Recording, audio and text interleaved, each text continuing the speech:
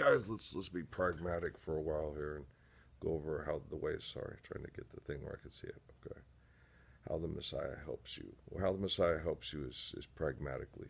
Okay, when you ask for help in prayer, how do I cure disease? By stopping toxic human interactions, by helping people understand meanings of words and live better actions faithfully. Okay. That's how I do it. Okay. So, if you're sitting there, you sick, you prayers and stuff like that, well, don't drink beer.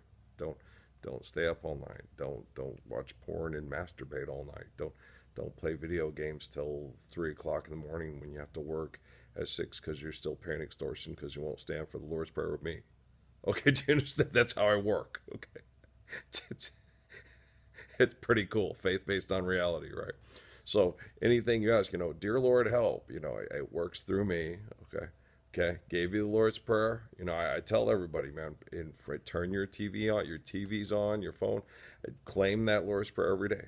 Okay. If you don't do that, when everything changes, I can keep people safe from technology with technology if they're naive. Okay. But if you're I don't want every person to see the light of day. I don't want to be embarrassed or I'm addicted to fucking over money and being an asshole.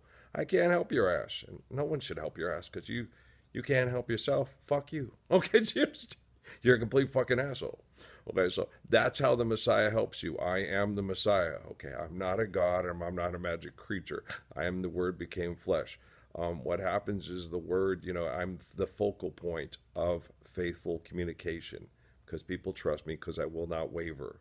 I won't sell out for sex or money or stem cell research promises to live for sex and money, okay, because I'm intelligent, because I love children.